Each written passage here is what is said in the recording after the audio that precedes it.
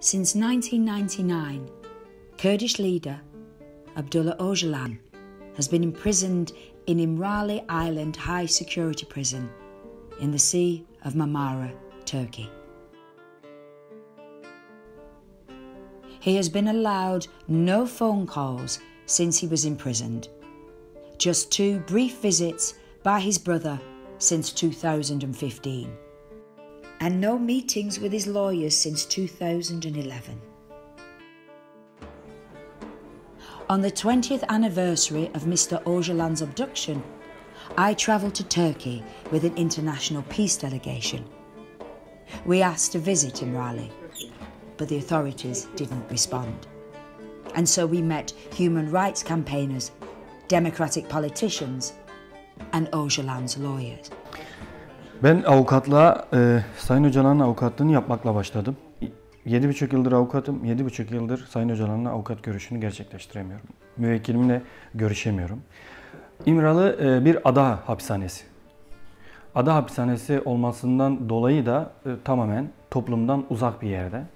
Denizin ortasında. Zaten müvekkilimiz de bunu İmralı koşullarının tabutluk olduğunu ifade etmişti. Keza 20 yıl boyunca hiçbir telefon görüşmesini de sağlayamadı.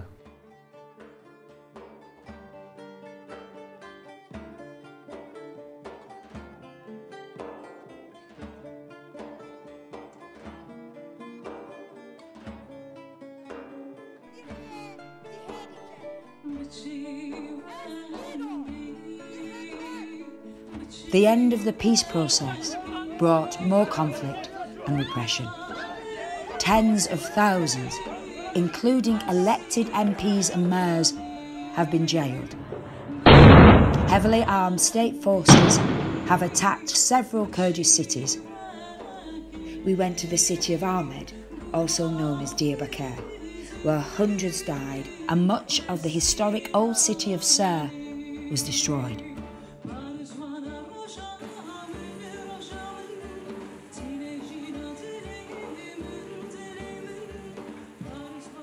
Çocuklarımızı tam öldürüyor da en azından bizim çocuklarımızın cenazesini versinler. Bir mezarlıkları bile olsa en azından mezarlarına gidelim de en azından çocuklarımıza orada bir teselli bulalım. Yani en azından çocuklarımızın bir mezarlık olduğunu bilmemiz gerekiyor yani. Yani 4 yıl içinde mesela bütün iradelerimizi hem çocuklarımızı öldürdüler hem belediyelerimize kayyum attılar. Bugün bütün belediye başkanlarımız içeride, vekillerimiz içeride. Hani yani belediye başkanlarının ne suçu var diye. Ne yapmışlar yani? Bütün yani her şeyi elimizden almışlar. Şu anda hiçbir imkan elimizde bırakmamışlar ki. The clampdown has included an attack on the Saturday mothers, demanding justice for their loved ones who were abducted and disappeared in the 1990s. The relatives are banned from holding vigils in the centre of Istanbul, but they won't give up. Hukuk adına, adalet adına yüksek bir irade göstermeye çağırıyoruz. Taksi durağı kapandı ve kısa bir süre sonra eve bir telefon geldi. Annem telefonu açtığında işte 1 dakika bekle diyor anneme telefonda ve 3 el silah sesi duyduktan sonra tamam kapatabilirsin deyip telefon kapandı. Ve biz kaybedilen mücadelenin terk edilen mücadele olduğunu da biliyoruz. Biz kayıplarımızdan ve adalete ulaşmaktan vazgeçmeyeceğiz. We found this spirit of resistance everywhere, and especially meeting Leyla Gavan on hunger strike demanding an end of the isolation of Öcalan. It was inspiring, but harrowing to meet Leyla. So ill, but also so full of life and determination.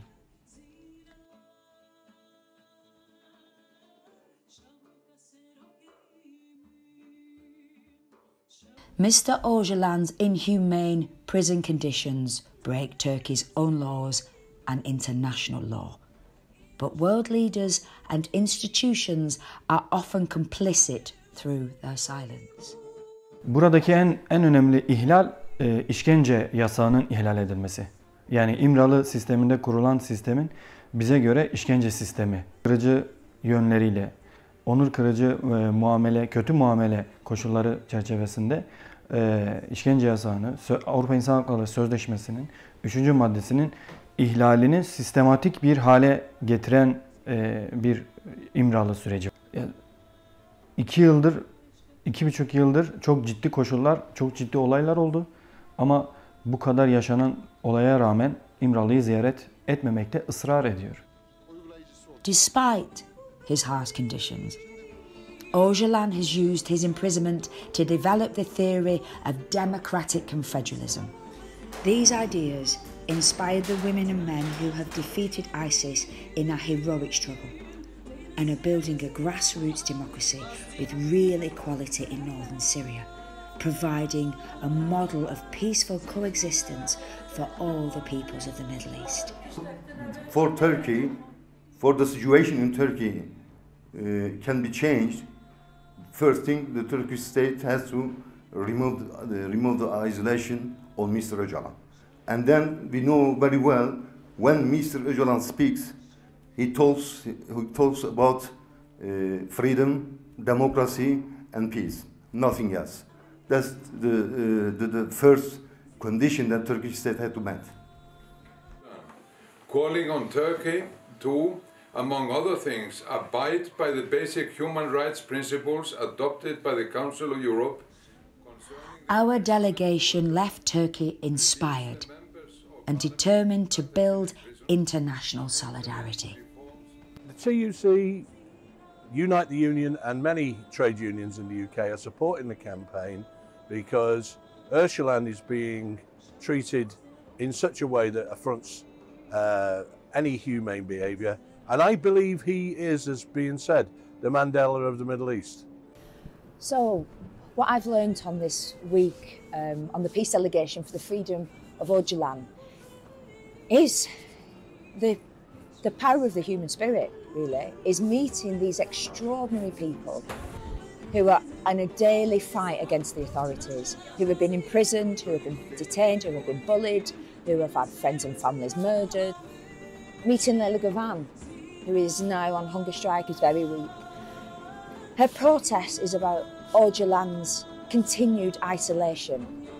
All she's asking for is his right to have a lawyer to visit him, to have his family and friends to visit him, which have been denied him for many years. And the international community should be intervening in this. This can't continue to happen in a supposedly civilised society, and shame on us for letting this continue to happen.